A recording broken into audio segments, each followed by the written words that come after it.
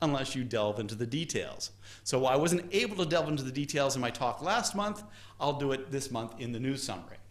So here is let me go back. Here we're going to go into this region right here on the left pillar, okay? About 2/3 of the way down the left pillar. And on the left, you see the 1995 image, and on the right, you see the 2015 image. And you can see that the 2015 image has twice the resolution. We had 1/10 of an arcsecond resolution in 1995. We have a 20th of an arcsecond resolution in 2015. And you can see it's just that much crisper. All right, one of the results of the 1995 scientific papers was that these yellow regions, this ionization front, were as thin as Hubble could resolve. You know what one of the results from 2015 is? They are still as thin as Hubble can resolve. These ionization fronts are the regions where the dense molecular gas turns into the rarefied ionized gas, okay? Ionization, the process where high energy hits the atom and the electrons are removed. That's the ionization process. Well, you can see that ionization front is really as thin as Hubble can resolve it. It's still below the resolution. And I gotta say, in graduate school, you learn that the transition region is really, really thin, but to see it visually is really kind of cool. Now, if we look at the central pillar, in 1995, that was done with the PC chip, the planetary camera chip, which actually had 1/20th of an arcsecond resolution. All right? The WIF-PIC2 had 3 chips that had 1/10 of an arcsecond resolution, and then 1 chip that had 20th of an arcsecond resolution. The pixels were all down in a smaller angle. So you can see that some of the detail here is reflected here. But you can see that the signal to noise, the improvement in the detectors is a lot. You can see there's a lot of, oops, let's go back, a lot of noise in here that you just don't see in here. So the structure that you see is improved not just by an improvement in resolution, but by an improvement in the detectors and the efficiency of those detectors in getting the light from distant cosmic objects. I also like this little object up here. You see this? Call that the jellyfish. All right, that'll come back later on in just a bit, okay? Finally, we're going to go up to the top of the left pillar and the place where all these stars are forming. And again, on the left is 1995, on the right is 2015. And again, just that much more detail, looking at the structures that are forming, in which stars are forming. These little fingers here, these are places where dense objects and stars may be forming inside them. Now down bottom here you see this jet here, and that is a signature of star formation. Now I like to call this a birth announcement, because as a star forms, material is flowing and streaming onto that star from a disk, and other material is then flung off in these oppositely directed bipolar jets. All right, and you can see the jets streaming out from a newborn star. But here's where you can really see, because I've blown this up a lot, the resolution difference between 1995 versus 2015 in the resolution of that jet. The other cool thing about that jet is we actually saw it move. The jet's material flowing away from that newborn star was here in 1995 and moved to here in 2014 when the picture was imaged. I'm calling it the 2015 image because we released it in 2015, but of course we took the data in 2014. So in the 19 years, you can actually measure motion of that material flowing across the nebula. Kind of cool. All right. So there are some other things, of course, that's just a comparison between those two images. There are other things that appear in this image that, of course, don't appear in the other image. In particular, you get to see what the bottoms of the pillars look like. And you can see that they actually flow out. That we talk about the stars way, way up here, that their ionizing radiation and winds are streaming down, streaming across these pillars, creating these pillars, but here you can see the material streaming down. Matter of fact, a friend of mine who likes science fiction looked at this and said, oh, I know what that is. This pillar, it looks like the Dementors from Harry Potter. All right, the sort of flowing gaseous effect that they used for the Dementors in Harry Potter. Also at the bottom you can see an amazing arc of yellow ionizing emission, which usually I expect the ionizing emission to be along the ionization fronts. I'm not exactly sure what this is. I'm not a specialist in star formation, but it really caught my eye as something cool, as well as these tiny little pillars off in the lower right corner of the image. Our image processor result Levay calls this mini-me because it looks very much like it's these tiny little pillars. These pillars and things appear on all scales. The other thing we got to do with the 2015 image is not just do visible light, but also do an infrared version of it. Isn't that kind of cool? Let me go back. Visible light, infrared. All right.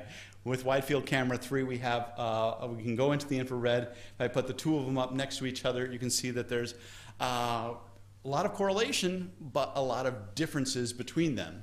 So let's jump through some of those features again. Here is the visible light 2015. Here is the infrared. All right, and looking at the detail, you can still see the structure. Infrared light is longer wavelength. It can penetrate through much of the gas and dust and see details inside. But of course, where you see it dark in the infrared, that means where it really is these dark, dense clouds. Go to the top of the central pillar. Here is that jellyfish here. You can almost see a little bit of it here. That doesn't look like it's got a star forming inside it. Okay, it's not a really dense piece. But you can see some star formation going on in here. Looking down into the gas, you can see star formation here, which is only hinted at. You can see one of the stars here, but it's hinted at here in the visible light.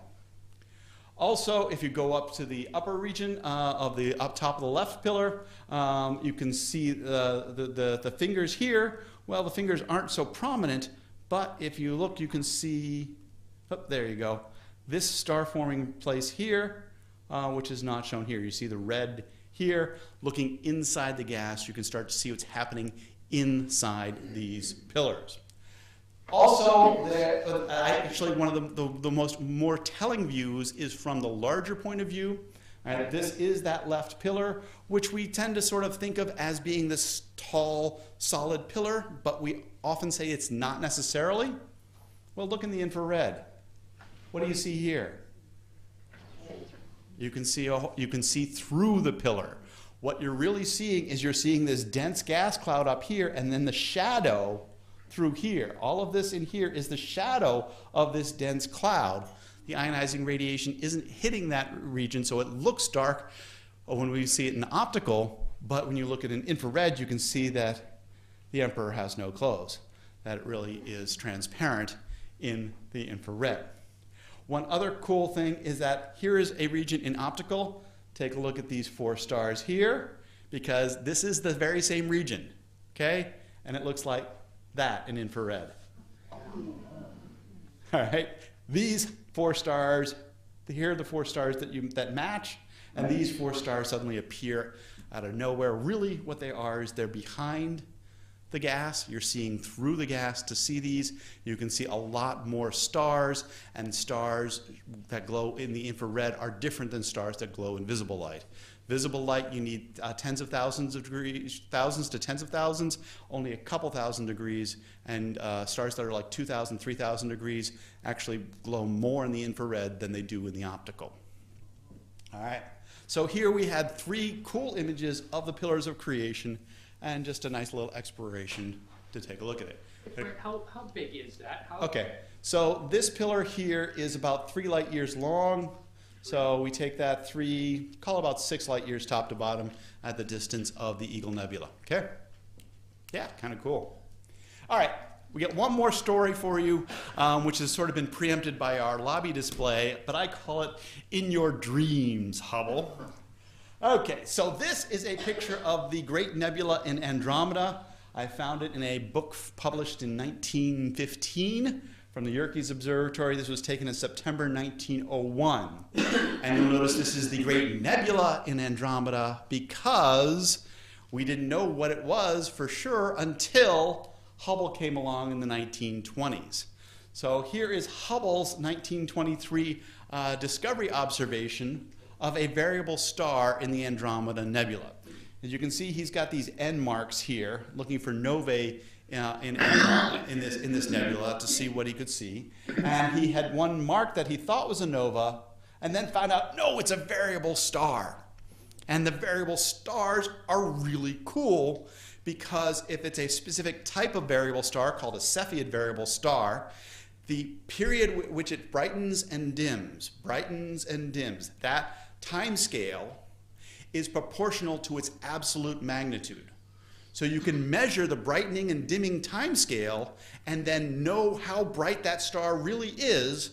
And then once you know how bright it is, you can measure how far away Andromeda is.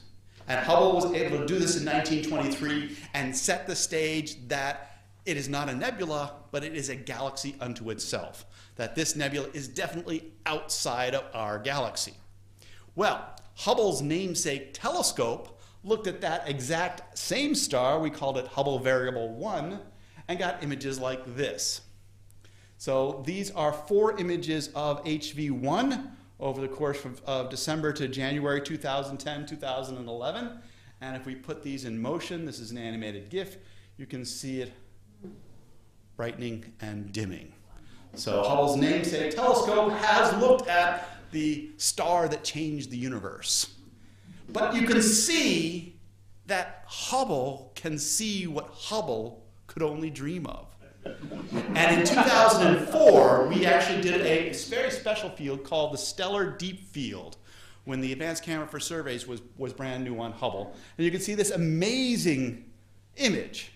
And if I zoom into it to show you the detail, that star is in our Milky Way galaxy, and every other star is in the Andromeda galaxy, examining star fields in another galaxy. Not just star fields, but this is a globular star cluster in Andromeda, not in the Milky Way. Look at the kind of resolution Hubble can get.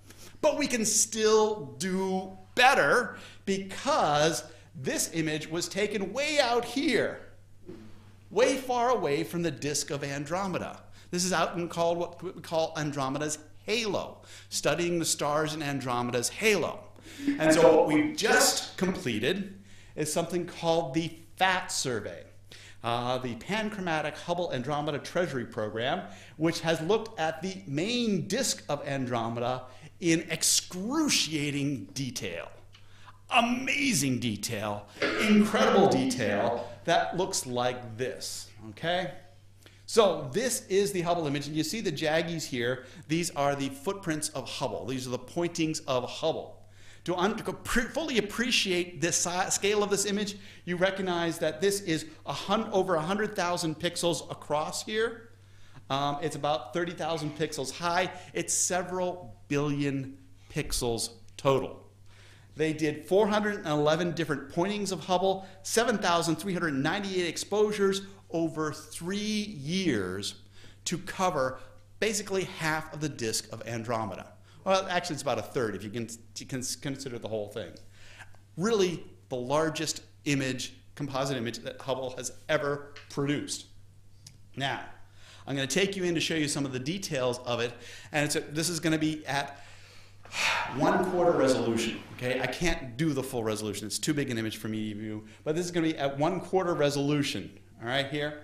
So if we go into the center of the galaxy, you can see this is the core of the galaxy and all things, and it's so blown out. There are so many stars in here, you can't really see them. But if you see these white dots, those are star clusters. Those aren't individual stars. Those are star clusters.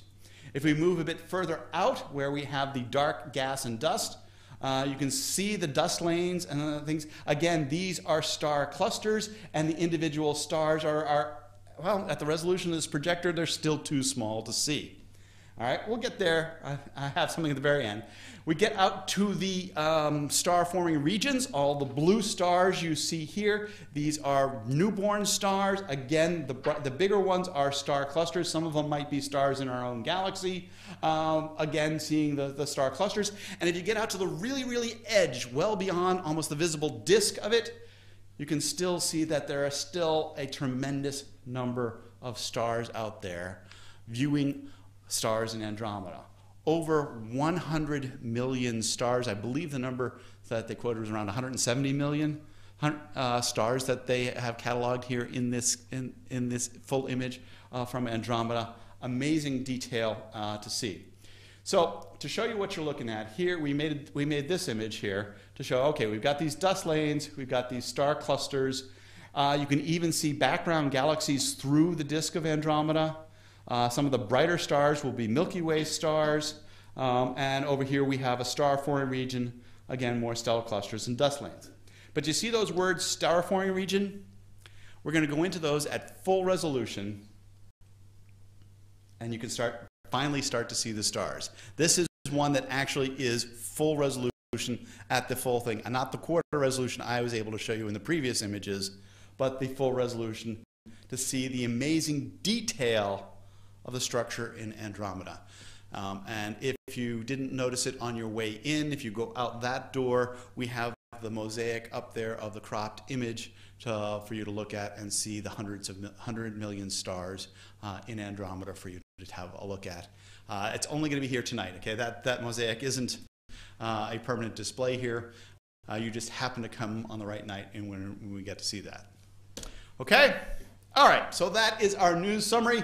I went on a little bit long, but you can see we had two really, really cool things to talk about today. All right, so Jason, you want to come up and so our speaker tonight is Dr. Jason Tumlinson, also of the Space Telescope Science Institute. And I forgot to get his resume, but I tend to find that these audiences don't really care about your resume because they know you're a fantastic and wonderful, wonderful guy. He's been here, what, 10 years now? not right, 7. 7 years. Okay, well, you know. And he was going to talk to us tonight about the future of space astronomy and the amazing new things that we're going to be able to do over the next couple decades. Ladies and gentlemen, Dr. Jason Tumlinson.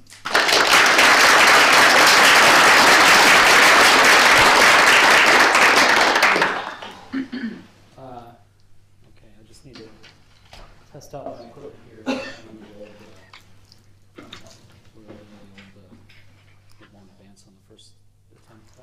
Okay. What's the solution to that? That was plugged in. Yay! You got it. Look at that.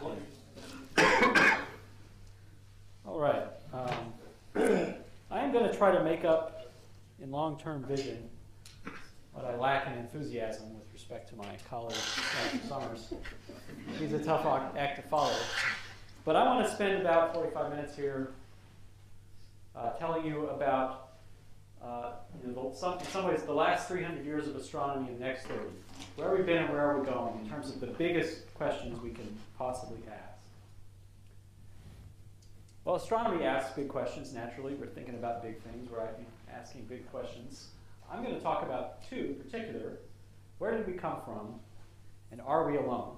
Now, this is more general, bigger than just how do galaxies form or how do planets form. These are really, these are civilizational scale questions. These go back forever, right? And they'll probably go far into the future.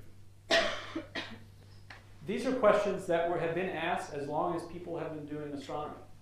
Of course, naked eye astronomy started as soon as the first caveman looked up into the sky, but telescopic astronomy using actual telescopes and lenses began with Galileo Galilei, officially in 1609. Here he is demonstrating his little telescope for the Doge of Venice in that year.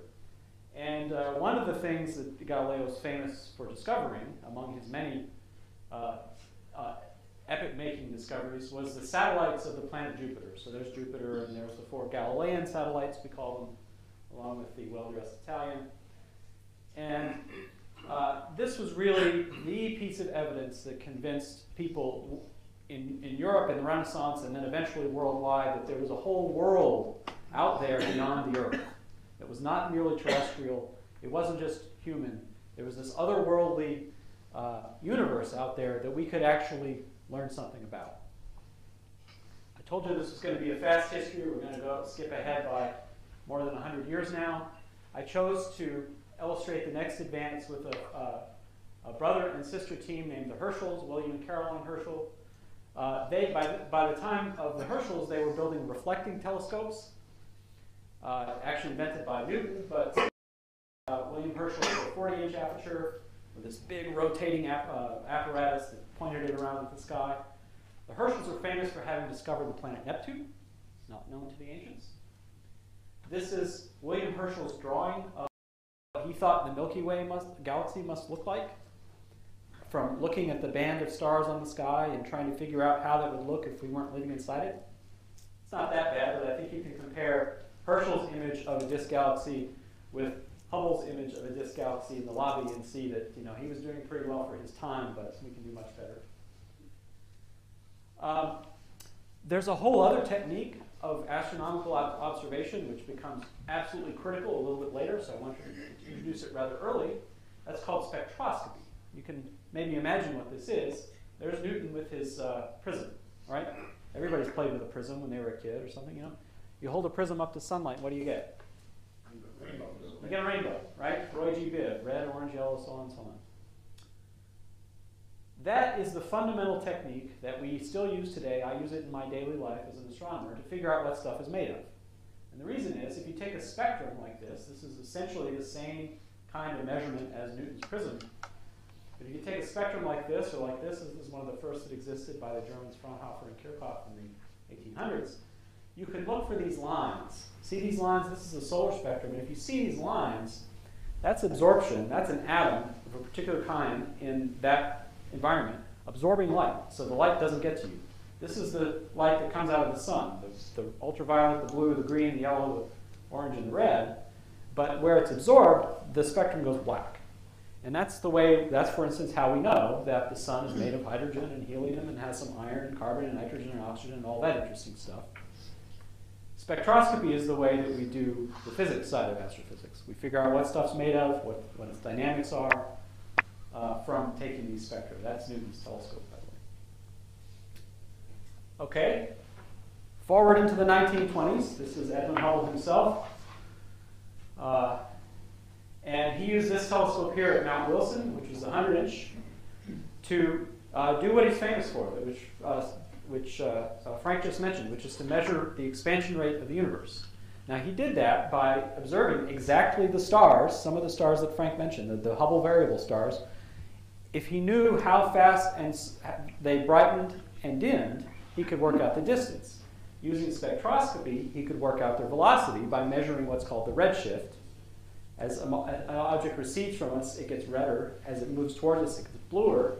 And Hubble was able to take redshift and distance and work out that the entire universe was expanding. That's why he's as famous as he is. That's why we named our first space telescope after him. Here we are. This is Hubble. This is the outdated version of what you just saw. I didn't want to steal any thunder. But here's Hubble doing its thing.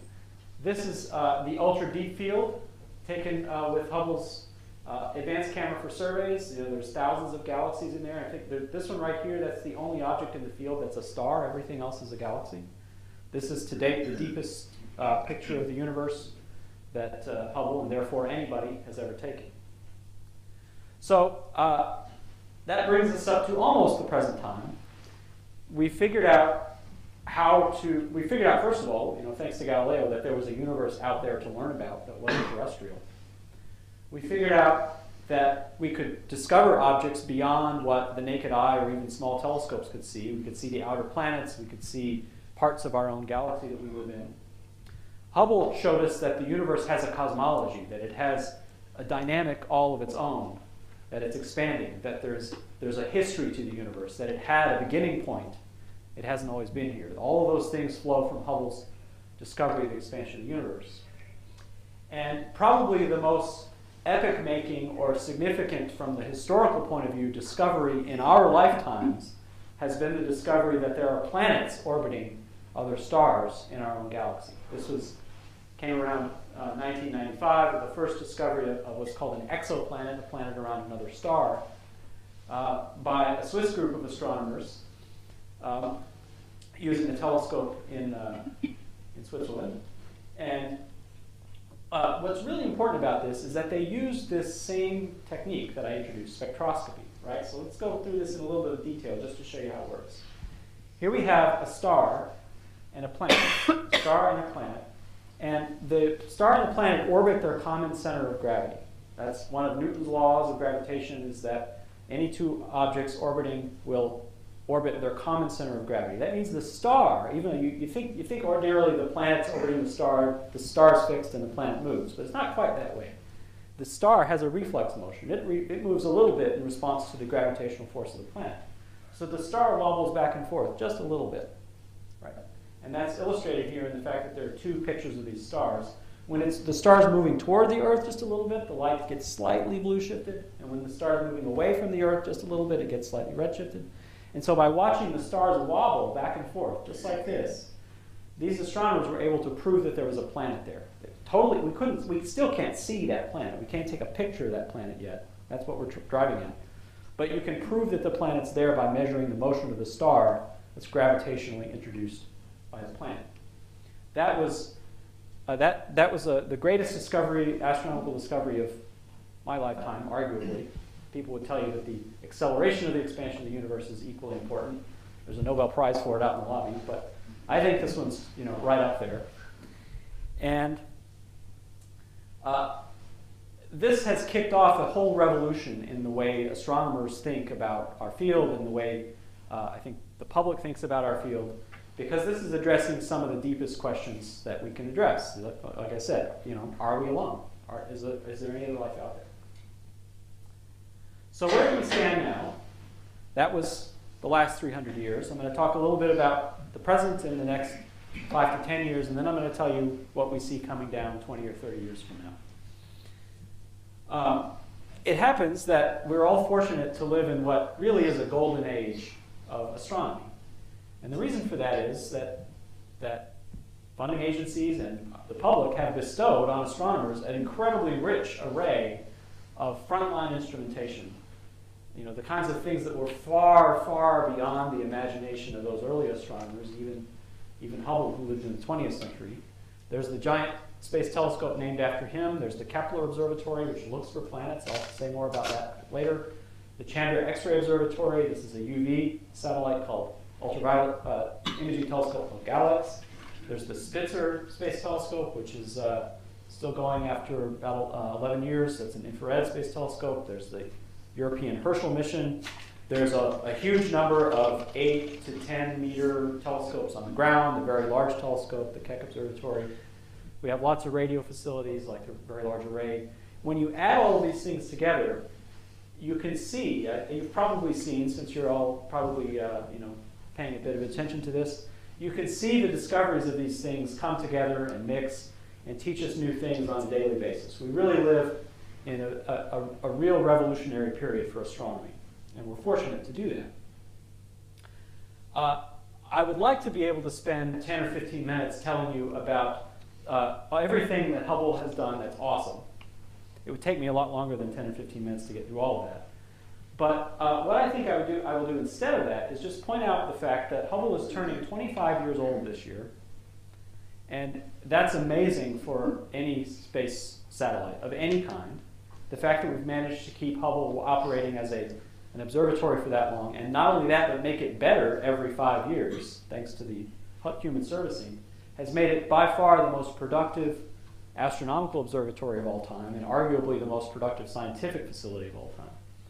Because it's turning 25, everybody here in the building is going crazy planning all kinds of events and talks and presentations, and we have a whole conference devoted to this. So instead of saying, here's Hubble's greatest hits over the last 25 years, I think you should just follow this website, and you'll see we have great video presentations coming out. We're going to have a big splash in April when the birthday actually rolls around. It's going to be fantastic. So I'd rather spend more time talking about the future than the present. So I'm going to move on to the immediate future for us, the Hubble 2.0, so to speak, which is what we call the James Webb Space Telescope. Now, if you look at Hubble, here it is, and then you look at JWST, they don't look anything like each other. Nothing, really. I mean, except that there's a mirror there, and there's some instruments in the back, and there's some electronics. They're very, very different beasts. The reason is, Hubble's not only 25 years old, but it's a giant steel tube with a big piece of glass in it, right? If you go out in the lobby on your way out, and if you can make it past the Andromeda image, back into the outer lobby, you can see there's these banners hanging from the walls, and there are pictures of the Hubble and the Webb primary mirrors to scale. So you'll see the Hubble primary mirror about 2.4 meters across, which is about like this, and the Webb mirror just dwarfs it. It goes all the way to the ceiling, and it's so big that we can't actually print it on a banner. It's just a piece of it. So I suggest you check that out on your way out. Hubble is designed to be a telescope that's optimized for observations in the infrared wavelengths. Those are wavelengths beyond what you can see with your eye. Light becomes blue and then green and then red, and once it's past red, you can't see it with your eye anymore. There's some insects that can, some probably nocturnal animals that can, but humans can't. The reason we're doing that is to pick up a bunch of stuff that we can only see at those wavelengths. I'll go through a bit of the science case. This is a zoom on Hubble's deepest image, that ultra deep field that I showed you. And then at the end here, we're going to try to re-simulate that image as it would appear for JWST. So there it is transitioning to what JWST sees. You see it's a sharper image. That comes from having a larger telescope. And not only that, not only do our pictures of galaxies get sharper because we have a larger telescope, but we can suddenly do all kinds of science here that we couldn't do before. These galaxies, the red ones, the old ones, the really distant ones, become much sharper and much more easy to detect. Just let that one run again, because it's kind of cool. JWST, in the same time, will be able to go almost a factor of 10 deeper, so take images that are detecting objects about 1/10 as bright as what Hubble can do in the same time. It's going to be pretty amazing. My personal favorite science case, this is something I actually plan to do with JWST once they hand over the keys, is to look at very dense stellar fields. This is one of those globular clusters that Frank pointed out in the image of Andromeda. This is a globular cluster in our own galaxy called Omega Centauri. You see there's just, this is actually not a Hubble image, but close enough. This is a Hubble image in here, and you see it breaks up into individual stars, right? Blue star, red star, blue star, red star. JWST is going to have this amazing device on it called a microshutter array, which is this array of little electronic doors. And we can open and close those doors at will and take observations of individual stars. So we can open that door, take an observation of that star, open that door, take an observation of that star, and just leave the others closed. So we can pick out stars to observe in these fields. We can work out their age, we can work out their metal content, we can work out what this cluster came from and where it's going, all from taking spectroscopy of these very dense fields. This is the scale of those little electronic doors at the scale of a human hair. So pluck out a hair, hold it up and say, they made 250,000 of those little doors smaller than a human hair in the space of about 3 inches square. It's quite a device. By the way, it operates at 300 and something degrees below zero, too.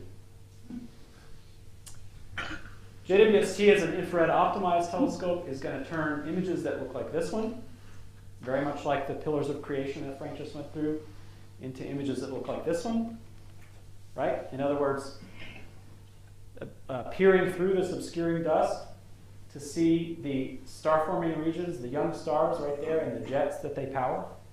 We're going to start seeing hundreds of images of star-forming regions that look just like this with JWST.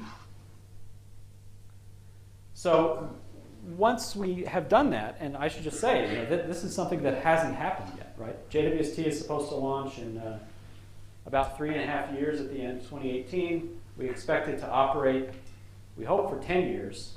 So that'll carry us through almost the end of the next decade, 2028, 2030 perhaps. JWST, like any telescope that's come before it, it's intended to revolutionize things. It's intended to bring us knowledge that we never had before. And more than that, if it's anything like Hubble, it's going to teach us to ask questions that we never thought. In other words, the thing we build it to do is actually only a bit of what it does. Most of what Hubble's famous for are things that its designers never imagined. They're questions they never thought to ask. And that's because as science moves along, you come up with new discoveries, and every new discovery raises a new question. So it's very hard for us to predict where our field is going to be in 2028 at least when it comes to deep infrared observations of the universe. So where do we go from there, right? Once we've got JWST, and we definitely will get it, where do we go then? Well, I like to motivate our work with this really fantastic quote, not from an astronomer, it's a biologist, a rather famous biologist at Harvard, Ed Wilson, famous for ants, actually.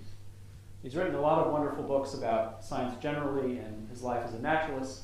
And his claim very recently was that the most important experiment in biology is the search for extraterrestrial life. Think of this. This is a world-famous biologist telling us that the most important experiment in modern biology is an astronomy observation, right? That tells you something very important about where our field is going in the next decades.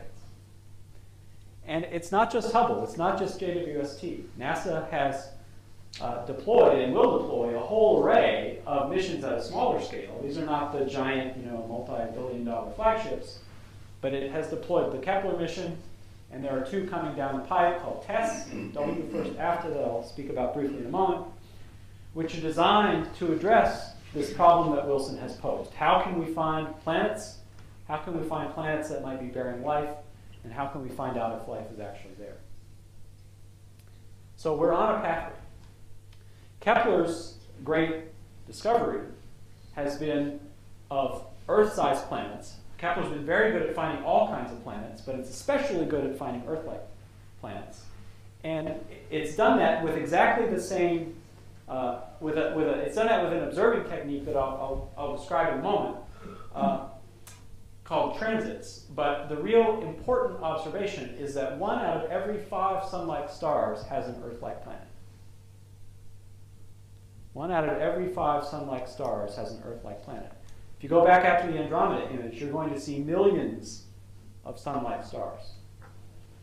That suggests that there are probably millions to hundreds of thousands of stars with Earth-like planets in that image, right? Just statistically, right? And in our own galaxy, there are probably millions to tens of millions of stars with Earth-like planets. That is a discovery that even those astronomers who discovered the first exoplanets couldn't really imagine. This is a very new result. This is as of 2014.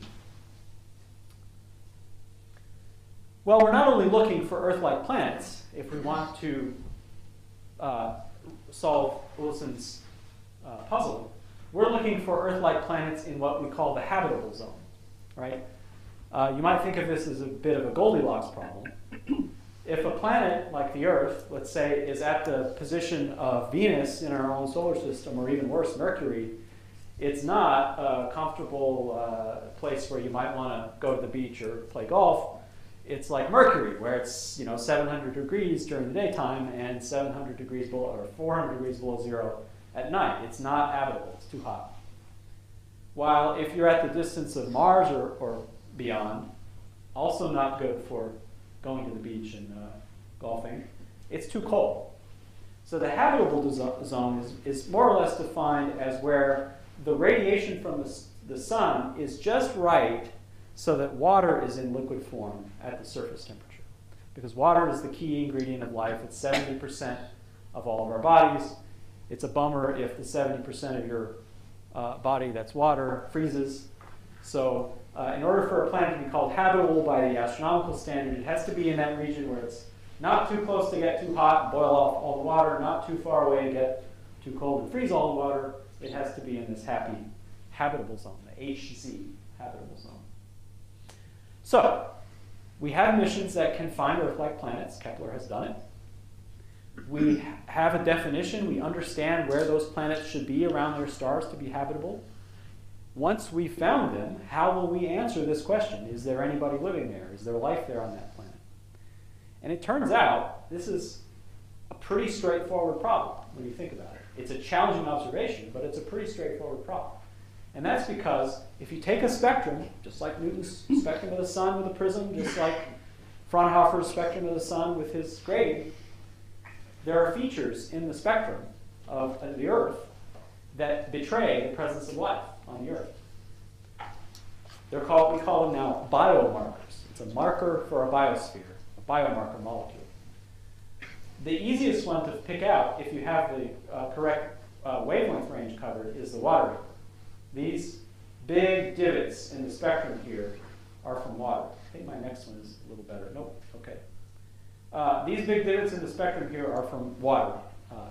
Light hits the Earth's atmosphere. Some of those photons from the sun get trapped by a water molecule and never go anywhere again. They get re-radiated into the infrared. So those photons, that light drops out of the spectrum, and it shows up just like that. There's also here the effect of the dust in the atmosphere, and then the ozone in the atmosphere, which is what protects us from the ultraviolet radiation. That introduces a very clear-cut drop in the spectrum. There's oxygen, the molecule we're all breathing to live, has these little signs right in there. Ozone is itself a very important biomarker because it doesn't exist with these other molecules in the absence of life. Ozone is a very clear signature that you have biochemistry going on. And then finally, these other things, carbon dioxide and methane, which are produced, carbon dioxide mainly by living people and then consumed by, by plants and then consumed, oxygen is consumed by us. Methane is another case where it's either emitted by bacteria or by animals. So if you can detect all of these biomarkers in the spectrum of an Earth-like planet in its habitable zone, you have the answer. That tells you that on that planet at least, there's strong evidence that there's life there, creating these signatures which otherwise would not exist. This is not what Mars looks like. This is not what Venus looks like.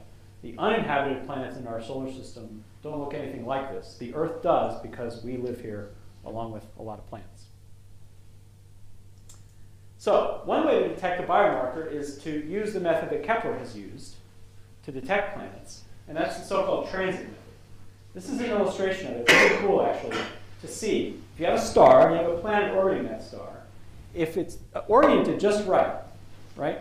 If the orbit of the planet is more or less in the plane that you're looking in, that planet will pass in front of the star and it will make an image of the star just a little tiny bit brighter. Like it'll take 1 in 10,000 of the photons out of the image. So you'll have to, if you can measure 1 part in 10,000, you can detect this. And you can then measure the planet's atmosphere if the planet passes in front of the star by looking for these spectral features in the light that passes from the star through the planet's atmosphere and into our telescopes.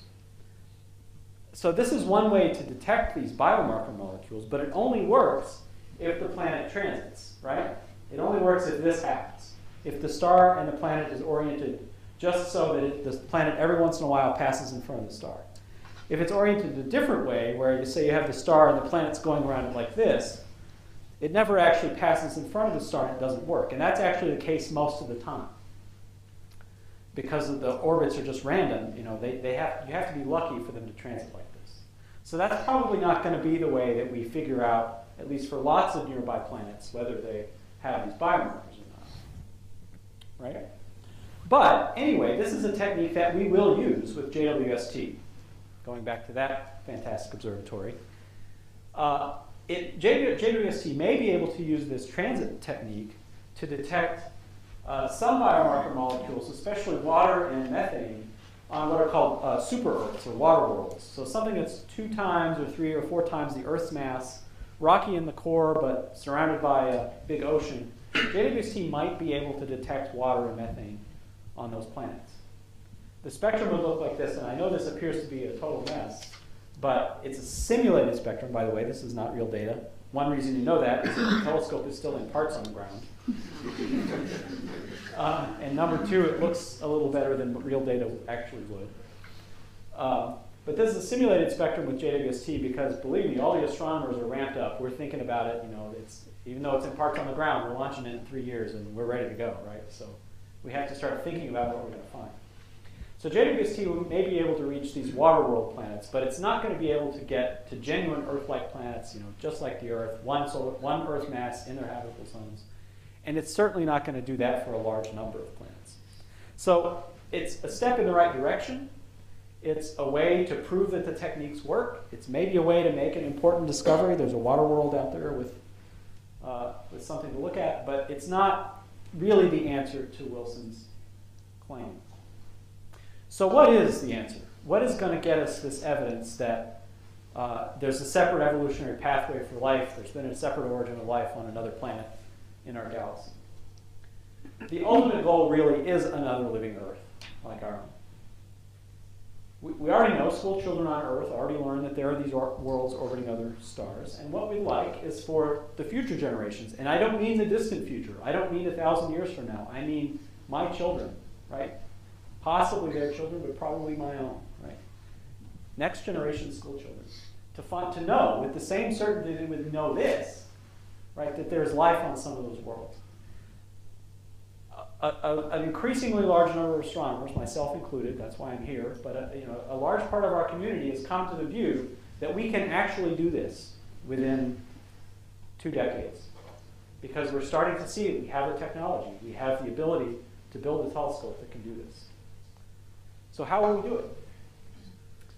Well, it's much different from what I said Kepler does and what JWST will do. Because what we want to do is break open this restriction of having to have the planet pass in front of a star every once in a while. That doesn't happen very often for typical stars. Statistically, we've worked out that 20% of sun-like stars have planets, but that's by extrapolating from a much smaller number of measurements with Kepler. So the way to really prove this works is to just figure out a way to take a picture of the planet. Go out to the 1,000 nearest stars, find the planets there, and take a picture, right? That's worth 1,000 words. So what we're going to try to use is an instrument called a coronagraph. And I don't want to get all into all the technical and optical jargon that's involved here, but basically what you do is when you point your telescope, you put something in the way that blocks the starlight so you can see the planet. Now I have here an illustration using a star, a bunch of planets in the habitable zone around that star. It wouldn't have that many. They would all gravitationally eject each other. But that's just a model. And the idea is to have the coronagraph block the starlight, for a reason I'll explain in a minute, so that you can see the planet. Now, we already do measurements with things like coronagraphs. In fact, they were invented to study the sun.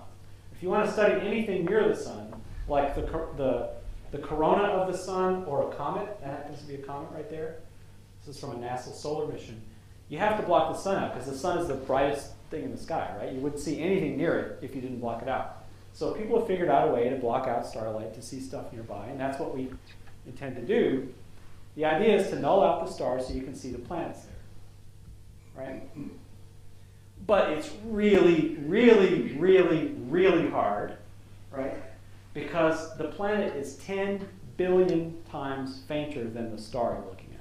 Now, the kinds of stars we're talking about are literally the kinds of stars you can see if you walk out into the street, San Martin here, and look up. They're that bright. They're bright stars. They're not the 28th magnitude stars that you're seeing in the Andromeda image in the lobby. These are bright stars. But the planet, because it doesn't emit any light of its own, it's only picking up the light that the star shines on it, right? It's picking up Earth shine, right? It's 10 billion times fainter than the host star. So how in the world are you going to take a spectrum of a thing that's sitting right next to something that's within, a tenth of an arc second of something that's 10 billion times brighter? This is a real engineering challenge. Right? In fact, this problem, detecting an Earth-like planet in its habitable zone, a tenth of an arc second away from a bright star that's 10 billion times brighter, is actually no harder than this problem. So if you figure out how to solve this problem, you can figure out the planet, right? It's this problem. Let's put a telescope in Baltimore, and let's put a searchlight in Los Angeles, and then let's put a firefly next to that searchlight. If you can solve the problem and find the firefly for all the searchlights in Los Angeles, from Baltimore, you got it fixed, right? It works. That's how challenging this problem is. I don't want to minimize the challenge involved here, and this is why it's going to take us 20 years to get to this point. But it's actually something that people who build instruments and work with telescopes on the ground in space are spending their careers trying to figure out. We have a whole group of people here in what's called high contrast imaging. Believe me, this is a high contrast, faint thing and a really bright thing. They're looking for the fireflies in the searchlights. So I think we can do this. What will it take? Well, ta-da! The mission I've been teasing all along is something that we've started to call the High Definition Space Telescope. It would be a new space telescope following on JWST. It would orbit at the Earth-Sun L2 points to the same place JWST is going. It's sort of a gravitationally happy spot, a million miles beyond the moon. We'd like to see an aperture for the telescope of 10 to 12 meters, which is about the same size as the room here. So, you know, not small. More like the room in this direction than that one, but still, it's big. It has to be a deployable mirror, just like JWST, so it'll all fold up origami style and fit in the rocket. Covers ultraviolet to near-infrared wavelengths. We'd really like for it to be more like Hubble and less like JWST, so that robots or astronauts could go in there and replace the instruments. That's been the reason that Hubble has been so successful over 25 years. That's the reason it's lived that long. So that's what we'd like. And of course, these things take time, so we're looking at 2 decades or so before we can launch. This is the comparative mirror sizes. There's the Hubble mirror. If you go out in the lobby, as I said, you can see that banner that tells you how big it really is. That's JWST to scale. And our high definition space telescope is this 12-meter thing. It's pretty big. Okay, so why does it need to be so big? Let's take the stars within 200 light years, which is about 70 parsecs.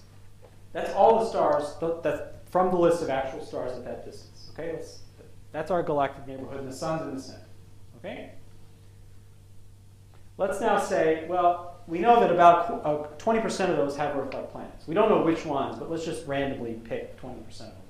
If you only build a 5-meter telescope, you only got a few, right?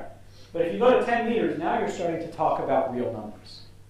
And the reason that matters is that we don't have to be lucky. It's possible that of all the Earth-like planets, if every Sun-like star has an Earth-like planet, it might be that only 1% of those have just the right conditions to have developed life, to have these biomarkers, to have bacteria and bipeds, right? So we don't want to gamble too much, right? If you're going to build a big telescope and launch it into space and really, spend a lot of money and waste a lot of people's time, you don't want to gamble on just doing it with 10 planets, because let's say if only 1% of those planets have life and you only roll the dice 10 times, you're not going to win, right? So what we want to do is roll the dice enough times that we know we're going to come up, or we can really predict confidently we're going to come up winners, even if the dice are loaded against us. So it turns out the number you really need is more like 50 to 70. We'd really like 100 planets. And that forces us to these very large apertures because we have to use stars that are progressively further away and planets that are progressively fainter. So that forces us to be in this region between 10 and 12 meters to pick up 70, 50, 70, 100 planets. That's a 10 or 12 meter telescope. That's, as I said, that's critical because we don't know the actual rate of life on these Earth-like planets. And we have to improve our odds by aiming high.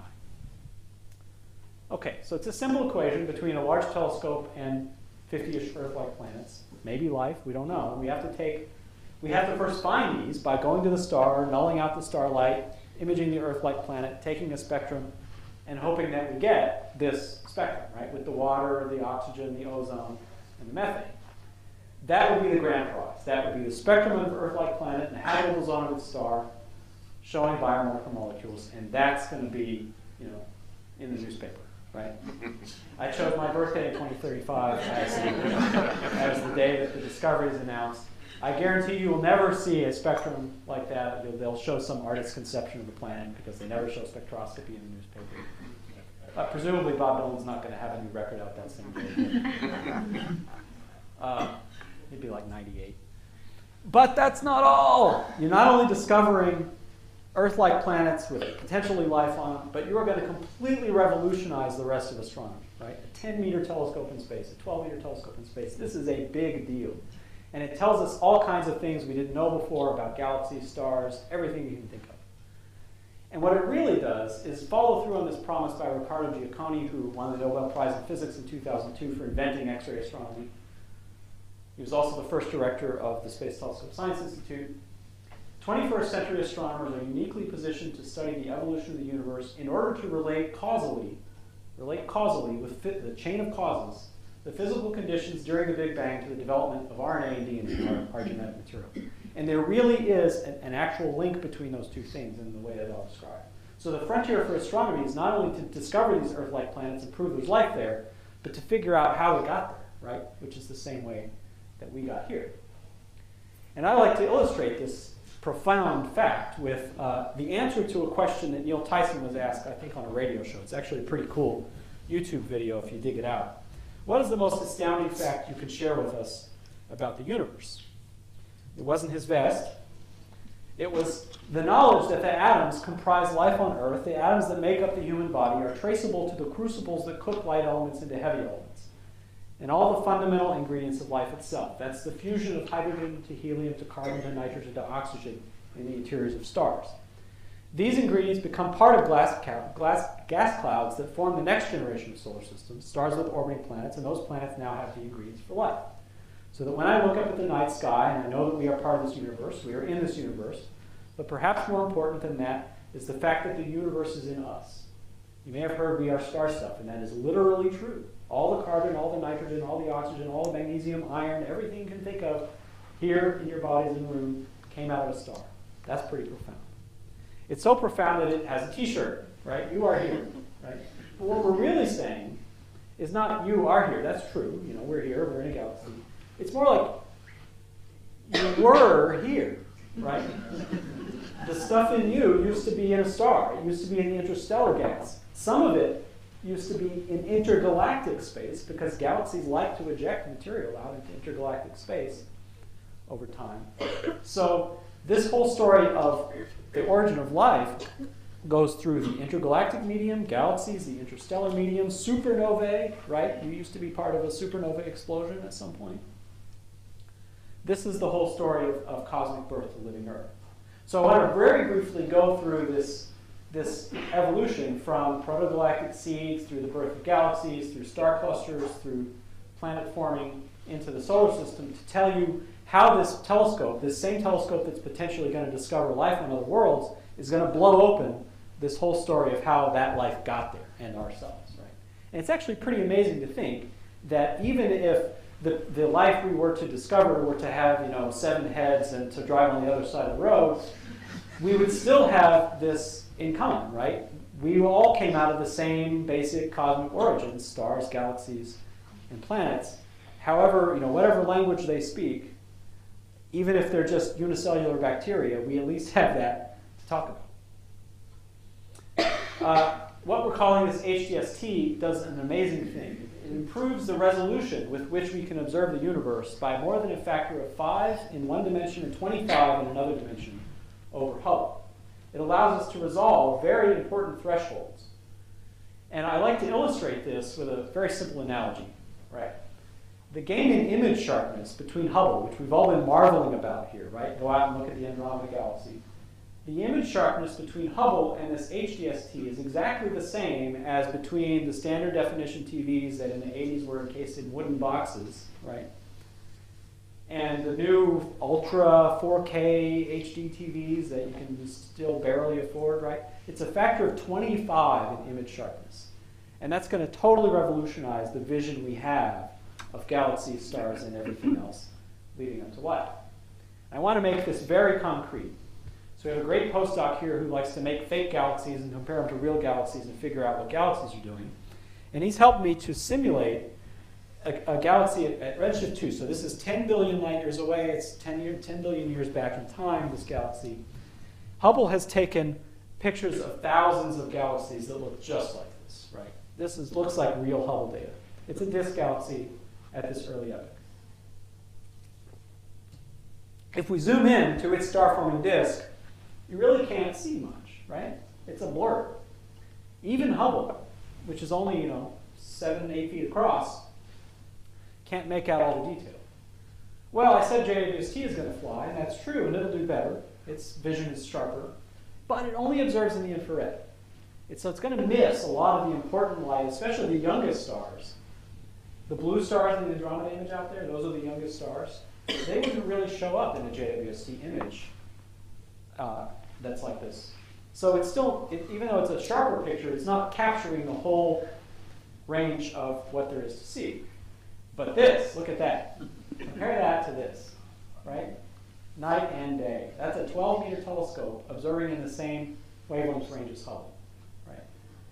Look at what you can see if you zoom in. Now you're seeing individual star-forming regions, all these little blobs. What used to be just a blur breaks up into individual star-forming regions. You can actually see what's going on there, right? These are the building blocks of galaxies. There's another one. See that little satellite galaxy? Pretty much gone, right?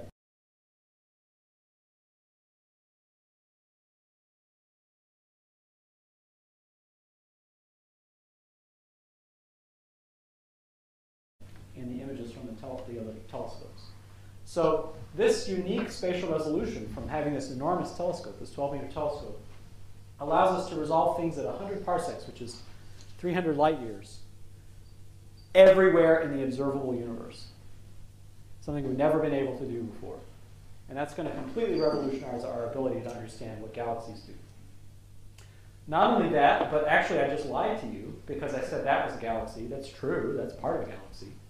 But the luminous parts of galaxies, the part you can see, are really only a bit of the story. If I skip ahead, there's a galaxy. But in fact, galaxies are surrounded by this very diffuse gaseous medium, which you can't see in images. It just doesn't light up in starlight. The stars aren't there. But this is the fuel that creates galaxies. And in fact, some of those heavy elements, the carbon, nitrogen, and other stuff that I mentioned earlier, used to be out here in this so-called circumgalactic medium, which found its way into a galaxy, formed stars, planets, people, Toyotas, and everything else. And we've never seen this stuff, right? We know it's there because we can see it absorbing light from the background, but we can't take a picture of it. This observatory will be able to do that. And so we'll be able to see that galaxies are actually surrounded by this rich medium of gas that's feeding them, that's receiving the products of their output. And moreover, this stuff recycles over billions of years. This gas goes in a galaxy, forms a star, gets kicked out again, comes back in this great recycling process. And we can watch that happen if we can fly this observatory. Not only that, if that's not enough, like the knife salesman says, but wait, there's more. At the resolution that this observatory can achieve, virtually every star in the Milky Way moves. Okay, so if you watch a star, you find a star, you wait 10 years, it'll move, right? The velocities we can resolve and detect are actually just kind of mind-boggling, right? Out to the nearest stars, you can detect motion that's as fast as a giant tortoise, right? 0.2 miles per hour. So go to the zoo, watch a giant tortoise. If he walked for 10 years without stopping, and you put him out at 10 parsecs, and then you lit him up, you'd be able to see it. So I know that's a lot of ifs, but the point is, it's a really slow motion, right? Virtually every star is moving faster than that. Out to 100 parsecs, out to 10 kiloparsecs, which encompasses the entire disk of the Milky Way, we can detect stuff that's moving as fast as a Formula One racer. Out to the nearest galaxy, like the Andromeda galaxy, anything that's moving about as fast as the space shuttle or spacecraft does in orbit, also detectable motion. And this is amazing because it turns the entire galaxy into a movie, right? You can now study not only the static universe, what stuff looks like when you take its picture, but watch its motion over time. So imagine taking that Andromeda image in the lobby there and seeing it in motion, and seeing all the motions of the stars, and watching all the dynamics of the stars moving and forming over time. It will be possible to do all of this in the future. We'll not only be able to do that, we'll be able to measure the masses of stars, the individual masses of individual stars all the way out past Andromeda. We'll be able to see stars forming in environments where we currently can't. This is a Hubble image of the star-forming region called 30 Doradus. It's in one of our own satellite galaxies called the Magellanic Clouds. And Hubble sees just a blur there. Frank was showing you earlier, a lot of those star clusters in Andromeda are they just become a continuous blur in the center because we don't have the resolution to pick it out. JWST is going to be able to see that, break into individual stars, count them, and work out how they got, what their masses are and how they got that mass. Finally, one of my favorite topics is the solar system. We went all the way to the edge of the universe and now we've come all the way back. But this is just as much a part of origins as anything else. A lot of these outer solar system objects when we figure out what they're made of, they tell us what some of the oldest components of the solar system are. They tell us how much carbon and nitrogen and oxygen there was in the early solar system when the Earth formed. And they tell us much about the history of our own planetary system that we didn't know before. If you take an image of Pluto with Hubble, it looks like that. Not so great. You can barely make out the fact that it's not a uniform surface.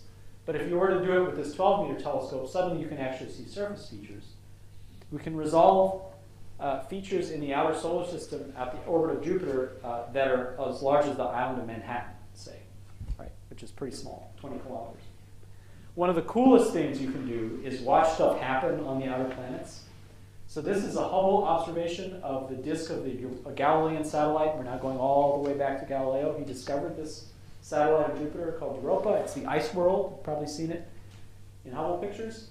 Hubble also discovered that it has geysers, right? So those giant ice plates crack open and jets of water vapor come out. This one is probably about 200 kilometers tall. What is that, 120 miles? That's a pretty tall geyser. But we can't actually say exactly how tall it is because Hubble just sees a little bit of an indistinct blur, right? Again, it's a problem of resolution. If you had a bigger telescope, suddenly you can see the structure of those objects, follow their evolution over time, and learn a lot about the outer solar system, even without sending a spacecraft there, which we often do, right? It's great we send spacecraft out there to live in the outer planets for years, but you can't do that for every planet. You can't do it at all times. If we have telescopes here at Earth, we're pretty competitive with the image quality you can get. So there's a lot of amazing stuff you can do with this telescope, apart from finding life, if that's not enough for you. What can it do in particular? Well, you can resolve every galaxy in the universe to 100 parsecs or better. That's 300 light years. You can detect virtually every galaxy that's forming stars at the epoch when our own Milky Way formed, which means you're going to see all the Milky Way's building blocks and the entire history of galaxies like it up through the present. We can observe individual supernovae all the way back to the beginning of the universe. We can see this nearly invisible gas feeding galaxies and receiving their products and recycling. We can watch the motion of virtually any star we choose in a local group of galaxies. And we can see objects the size of Manhattan at the orbit of Jupiter, including those big monoliths. Which is ultimately going to allow us to draw this whole picture of cosmic birth up to life in the present time.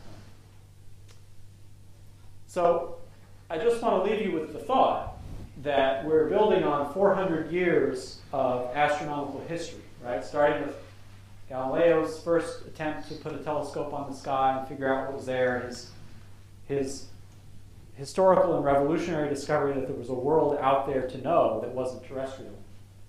All the way through the astronomical pioneers of the last 2 centuries, through our present when we've started to grasp the idea that there may be living planets out there, and to think that we're, with 400 years of this history behind us, possibly only 20 years from discovering that life is a really amazing idea to contemplate. So I'm excited about this. I hope I've got you a little bit excited about this.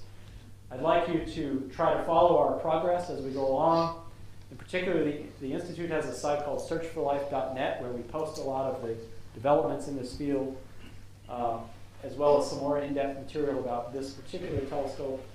And there's the usual websites for tracking what the Institute here is doing.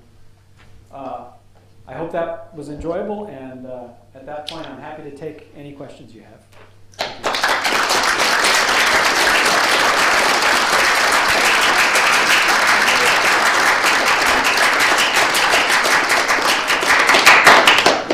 It's the end, get it, right?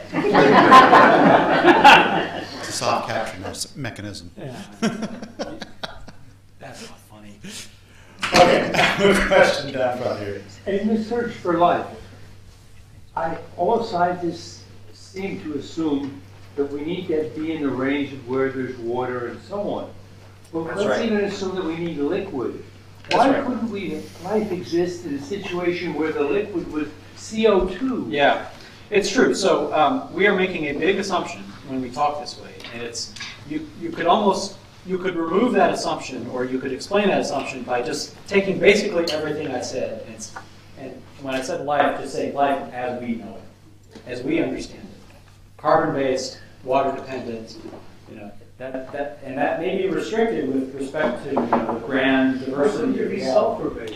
It's entirely possible. And people who study the origins of life here on Earth in these very extreme environments speculate that there may be independent strains like that here and elsewhere. So it's a very good point. And what I'm talking about is life that we have at least enough in common that it's carbon-based and depending on individual life. That's true. So if you get out there with this and find this life, then you'll get the money. Pretty much, I mean. We have to get the money first. Yeah. Yeah. Money. Makes me think of the song. Yeah. Money. All right. These are what we call flagship missions. Hubble is a flagship mission. Webb is a flagship mission. And in my view, they only exist because astronomers and the general public and Congress and every administration all came to the same conclusion, which is to make the great discoveries, you have to have big gains in capability. And to have the big gains in capability, you have to keep pushing the envelope of the technology, and that's expensive. We're very fortunate, and we all are very fortunate, that our country and our government and ourselves have agreed to support science at this scale for decades. In the case of Hubble, we're talking about over its lifetime a total of about $20 billion. Now, in the grand scheme of things, that doesn't add up to much when you're comparing it to other things that the government spends its money on, right? But what I think you're getting out of that is more than worth it, because it's well, I like to use a quote. There was a Nobel laureate who discovered the cosmic background radiation. His name was Robert Wilson. And in the 1970s, he was testifying before Congress, and he was asked by one of the budget skeptics, Mr. Wilson, in what sense does your proposed observatory defend the country? And he says, sorry, it does not, but it makes it worth defending. So that's something to keep in mind when you're asked, why are we spending money on these things? It's because, in some sense, it's illuminating all of us, all of our citizens, all of humanity. I think it's worth it. Yes? When you say repair a telescope at L2, Right. Is that robotic or It is, human? yeah. It could be either. It's not very well known, really, but NASA has brought its robotic servicing capability to a pretty high level of readiness.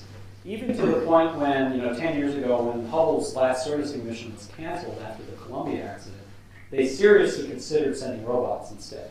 Now, in the end, they decided that it wasn't quite ready at that point, but they've spent 10 years developing since then. So they have robots that look like people. They have arms and everything. And they take our astronaut friends, like John Grunsfeld, who used to be here at the Institute, who's been to Hubble 3 times, and they've had him remotely control the robot arms, and it works pretty well, right? On the other hand, NASA wants to go to Mars. They want to send people to Mars. And Mars is a lot further away than this Sun Earth altitude point. So if you can build a rocket, you can build a spacecraft, and you can carry instruments to Mars, you can certainly take it to this telescope and do exactly what we've done with Hubble. Slide out the old box and put it in the new one. In your slide on the biomarkers, Yeah. if you recall, you talk about the fingerprints. So are you looking at some footprints? Well, that's a metaphor. We call it a fingerprint. We call it a fingerprint because that's a unique signature. Yes. Your fingerprint is a unique signature of you. This is a unique signature of life. It's just a metaphor that we use. And there's a lot of thought that's gone into those biomarkers because some of them, individually, like oxygen in an atmosphere, can come from a source that isn't life. But you can't get methane, ozone, and oxygen and water all at the same time unless there's some form of life there, as we understand it. So there's one more question that I have is when you think of life, you think of Earth. Right. Because it's a habitable zone Right. and it harbors life Right. from a biological perspective. But when you talk about searching for planets, Earth-like planets, Right. with life, you're saying it may have only 10% or less. It's possible. Yeah, we really don't know. Why can't it be 100? If it It is could be. Earth-like, It that could would be. It could be. Yeah, we just don't know. We know how many stars have Earth-like planets. We know roughly how many of those Earth-like planets are in their own habitable zones. What we don't know is given the starting age, the energy input to this planet, the mass of the planet, the atmosphere of the planet has, we don't know how any of those variables control the incidence of life.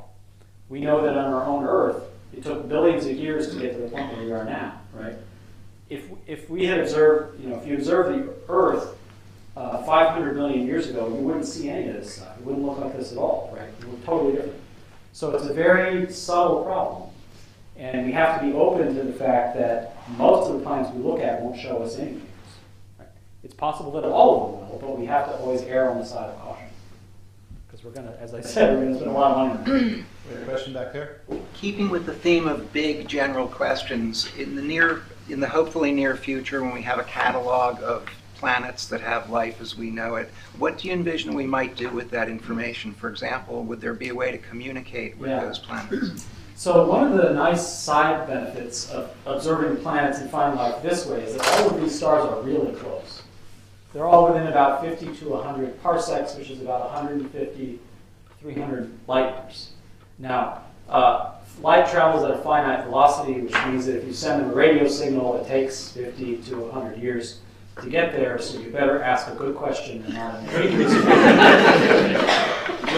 But it's theoretically possible that you could maintain a conversation over such a long time. So that's talking to ETs. I should point out, I should not be over promising, and I should point out that you can find life with these biomarkers, oxygen, ozone, methane, and it doesn't have to be people walking upright. It doesn't have to be little green men. It could be bacteria, right? But we at least know that there has been an independent origin of something living on that planet. They could be far ahead of us, they could be far behind, we don't know that. Another thing you can do is, in a more scientific sense, is you can take the planets where you see the biomarkers and then everything else you know about that planet and that star, and you can start to work out, if I see life, it's a star that's older than 5 billion years, and the planet's so-and-so in this orbit, and it's getting that much energy. You can start to work out the factors that actually made it possible. And that's going to nail down these things we don't know now, which is how frequent life is and under what conditions it actually develops. Is it conceivable that there could be lifelike things based on something other than carbon?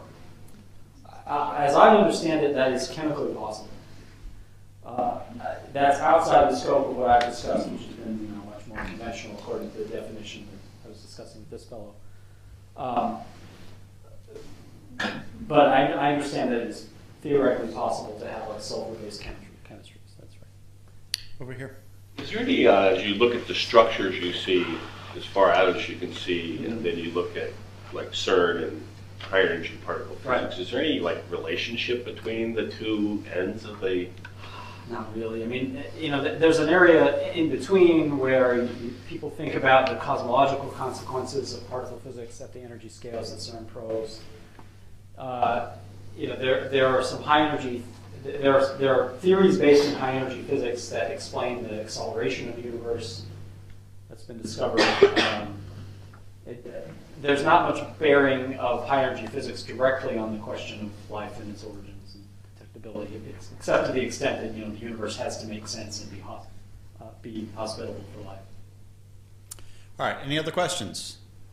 All right. One last one down. This is a little different question. I apologize for it, but I'm so interested. You showed a picture of the Andromeda Galaxy taken in 1901. Yes. And of course, the whole, you didn't have able to make representations to be no astronomer. Right. Okay, that was a beautiful picture. Would you mind telling us, how do you still have, was it on film? Was it, how do you still have it? Thanks to the internet, I found it. There is, if you go to what the Project Gutenberg, I believe is where I found it. It was a book that was published before copyright was instituted in the United States. And it had, so it was a 1915 or something book. No, I can't remember what it was. It was a book on natural history, and it had all sorts of illustrations, and it did have that 1901 Yerkes Observatory. HD from today, didn't it? It would have been taken on a photographic plate, so a glass plate with. Yes, but it was. Yeah. So I literally do a lot of searching on the internet to find my imagery, and that was what I happened to find, because finding those old photographs to compare to today's photographs is very important. And also to show the state of photography 100 years ago, 114 years ago, was still pretty good. I think we have one last one over here. Yes, this biosignature you're searching for, right? At what level of technology we got to get to? Is James Webb going to Yeah. get you any closer to that goal? It does. It does in some fairly significant ways. So the thing we're learning to do with Webb, which we cross our fingers and hope works, is to build a telescope that's larger than what fits in a rocket in one piece, a deployable telescope. Anything that big and larger has to be launched, folded up, and then unfold itself autonomously. So that's one thing we're proving will work with JWST. That's called technology development, or technology heritage. That'll lead to the next thing. But the real challenge is this 10 billion factor that I mentioned. It's getting the starlight to go away, to throw, okay, well, let's just pick an example, right? We want to throw out the 10 billion photons, the particles of light coming from the star, and detect the one coming from the planet, right? These planets, by the way, when you go to the 12-meter mirror, you look at one of these planets, one particle of light, one photon from that planet is going to hit that giant mirror as big as the room every second. That's how faint they are. So the technological challenge is to be able to null out the starlight. It's like finding one person if you took everybody on Earth and tried to find one person, right? You have to... Cosmic game of Where's Waldo? Yeah, it really is. It really is. So it's excellent. The high contrast imaging is a very demanding game where you have to throw out that many photons, and the ones you don't want and keep the ones you want. It requires very exquisite thermal and mechanical stability. Like this thing has to be totally still and quiet. And it requires optical manipulation of the light with some devices that actually, we have a laboratory down here that does this kind of stuff, so we're doing it on a daily basis. And we're projecting out and saying, yeah, it's going to work in 5 to 10 years, but it doesn't work right now. Okay, it's 9:30 and we usually cut off at 9:30, so I want to thank Jason again.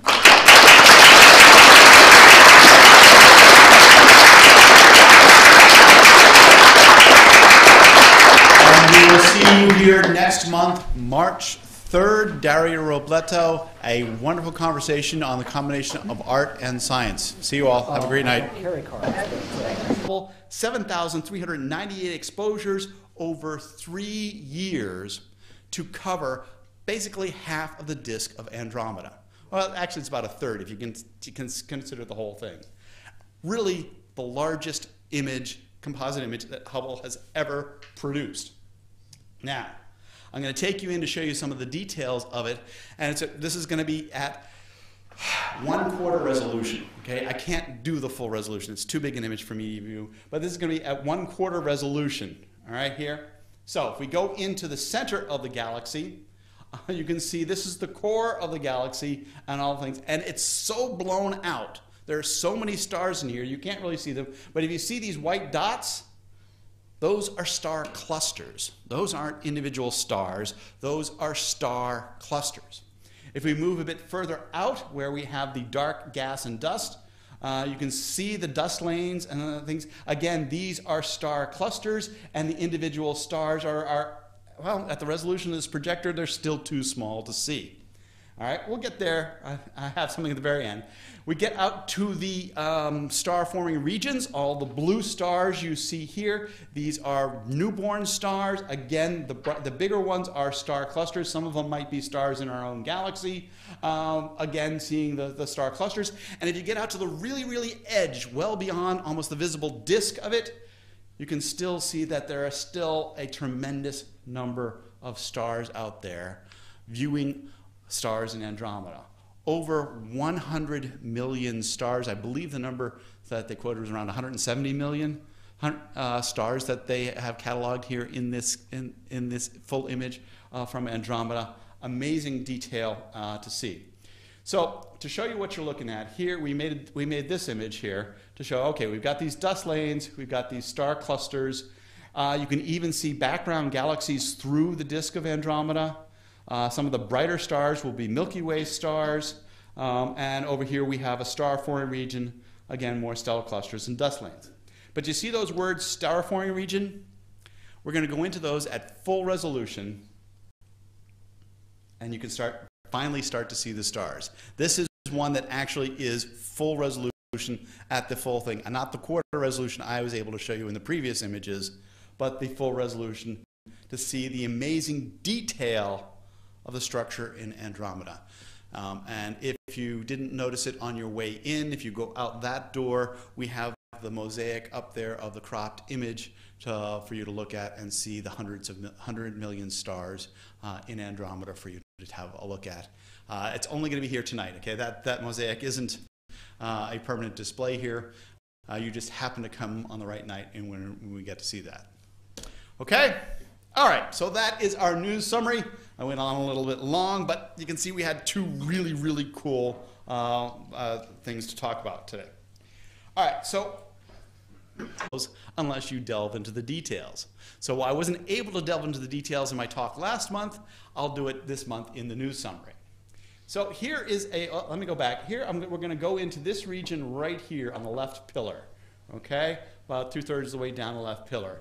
And on the left, you see the 1995 image, and on the right, you see the 2015 image. And you can see that the 2015 image has twice the resolution. We had 1/10 of an arc-second resolution in 1995. We have a 20th of an arc-second resolution in 2015. And you can see it's just that much crisper. All right, one of the results of the 1995 scientific papers was that these yellow regions, this ionization front, were as thin as Hubble could resolve. You know what one of the results from 2015 is? They are still as thin as Hubble can resolve. These ionization fronts are the regions where the dense molecular gas turns into the rarefied ionized gas, okay? Ionization, the process where high energy hits the atom and the electrons are removed. That's the ionization process. Well, you can see that ionization front is really as thin as Hubble can resolve it. It's still below the resolution. And I gotta say, in graduate school, you learn that the transition region is really, really thin, but to see it visually is really kind of cool. Now, if we look at the central pillar, in 1995, that was done with the PC chip, the planetary camera chip, which actually had 1/20th of an arc-second resolution. All right? The WIF-PIC 2 had 3 chips that had 1/10 of an arc-second resolution, and then 1 chip that had 20th of an arc-second resolution. The pixels were all down in a smaller angle. So you can see that some of the detail here is reflected here. But you can see that the signal to noise, the improvement in the detectors is a lot. You can see there's a lot of, oops, let's go back, a lot of noise in here that you just don't see in here. So the structure that you see is improved not just by an improvement in resolution, but by an improvement in the detectors and the efficiency of those detectors in getting the light from distant cosmic objects. I also like this little object up here. You see this? We'll call that the jellyfish. All right, that'll come back later on in just a bit, okay? Finally, we're going to go up to the top of the left pillar and the place where all these stars are forming. And again, on the left is 1995, on the right is 2015. And again, just that much more detail, looking at the structures that are forming, in which stars are forming. These little fingers here, these are places where dense objects and stars may be forming inside them. Now down bottom here you see this jet here, and that is a signature of star formation. Now I like to call this a birth announcement, because as a star forms, material is flowing and streaming onto that star from a disk, and other material is then flung off in these oppositely directed marks here, looking for novae in this nebula to see what he could see. And he had one mark that he thought was a nova, and then found out, no, it's a variable star. And the variable stars are really cool, because if it's a specific type of variable star called a Cepheid variable star, the period which it brightens and dims, that time scale is proportional to its absolute magnitude. So you can measure the brightening and dimming time scale and then know how bright that star really is. And then once you know how bright it is, you can measure how far away Andromeda is. And Hubble was able to do this in 1923 and set the stage that it is not a nebula, but it is a galaxy unto itself. That this nebula is definitely outside of our galaxy. Well, Hubble's namesake telescope looked at that exact same star, we called it Hubble Variable 1, and got images like this. So these are 4 images of HV1 over the course of December to January 2010, 2011. And if we put these in motion, this is an animated GIF, you can see it brightening and dimming. So Hubble's namesake telescope has looked at the star that changed the universe. But you can see that Hubble can see what Hubble could only dream of. And in 2004, we actually did a very special field called the Stellar Deep Field, when the Advanced Camera for Surveys was brand new on Hubble. And you can see this amazing image. And if I zoom into it to show you the detail, that star is in our Milky Way galaxy, and every other star is in the Andromeda galaxy, examining star fields in another galaxy. Not just star fields, but this is a globular star cluster in Andromeda, not in the Milky Way. Look at the kind of resolution Hubble can get. But we can still do better, because this image was taken way out here, way far away from the disk of Andromeda. This is out in what we call Andromeda's halo, studying the stars in Andromeda's halo. And so what we just completed is something called the FAT survey, the Panchromatic Hubble Andromeda Treasury Program, which has looked at the main disk of Andromeda in excruciating detail. Amazing detail, incredible detail that looks like this, okay? So this is the Hubble image, and you see the jaggies here. These are the footprints of Hubble. These are the pointings of Hubble. To fully appreciate the scale of this image, you recognize that this is over 100,000 pixels across here. It's about 30,000 pixels high. It's several billion pixels total. They did 411 different pointings of Hubble bipolar jets, right? And you can see the jets streaming out from a newborn star. But here's where you can really see, because I've blown this up a lot, the resolution difference between 1995 versus 2015 in the resolution of that jet.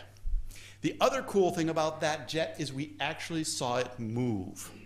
The jet's material flowing away from that newborn star was here in 1995 and moved to here in 2014 when the picture was imaged. I'm calling it the 2015 image because we released it in 2015, but of course we took the data in 2014. So in the 19 years, you can actually measure motion of that material flowing across the nebula. Kind of cool. All right. So there are some other things, of course, that's just a comparison between those two images. There are other things that appear in this image that, of course, don't appear in the other image. In particular, you get to see what the bottoms of the pillars look like. And you can see that they actually flow out. That we talk about the stars way, way up here, that their ionizing radiation and winds are streaming down, streaming across these pillars, creating these pillars, but here you can see the material streaming down. Matter of fact, a friend of mine who likes science fiction looked at this and said, oh, I know what that is. This pillar, it looks like the Dementors from Harry Potter. All right, the sort of flowing gaseous effect that they used for the Dementors in Harry Potter. Also at the bottom, you can see an amazing arc of yellow ionizing emission, which usually I expect the ionizing emission to be along the ionization fronts. I'm not exactly sure what this is. I'm not a specialist in star formation, but it really caught my eye as something cool, as well as these tiny little pillars off in the lower right corner of the image. Our image processor, Zotlave, calls this mini-me. Because it looks very much like it's these tiny little pillars. These pillars and things appear on all scales. The other thing we got to do with the 2015 image is not just do visible light, but also do an infrared version of it. Isn't that kind of cool? Let me go back. Visible light, infrared. All right. With Wide Field Camera 3, we have we can go into the infrared. If I put the two of them up next to each other, you can see that there's a lot of correlation, but a lot of differences between them. So let's jump through some of those features again. Here is the visible light 2015. Here is the infrared. All right, and looking at the detail, you can still see the structure. Infrared light is longer wavelength. It can penetrate through much of the gas and dust and see details inside. But of course, where you see it dark in the infrared, that means where it really is these dark, dense clouds. Go to the top of the central pillar. Here is that jellyfish here. You can almost see a little bit of it here. That doesn't look like it's got a star forming inside it. Okay, it's not a really dense piece. But you can see some star formation going on in here, looking down into the gas. You can see star formation here, which is only hinted at. You can see one of the stars here, but it's hinted at here in the visible light. Also, if you go up to the upper region of the up top of the left pillar, you can see the fingers here. Well, the fingers aren't so prominent, but if you look, you can see, oh, there you go, this star forming place here, which is not shown here. You see the red here. Looking inside the gas, you can start to see what's happening inside these pillars. Also, actually, one of the more telling views is from the larger point of view. This is that left pillar, which we tend to sort of think of as being this tall, solid pillar, but we often say it's not necessarily. Well, look in the infrared. What do you see here? You can see through the pillar. What you're really seeing is you're seeing this dense gas cloud up here, and then the shadow through here. All of this in here is the shadow of this dense cloud. The ionizing radiation isn't hitting that region, so it looks dark when we see it in optical, but when you look at an infrared, you can see that the emperor has no clothes, that it really is transparent in the infrared.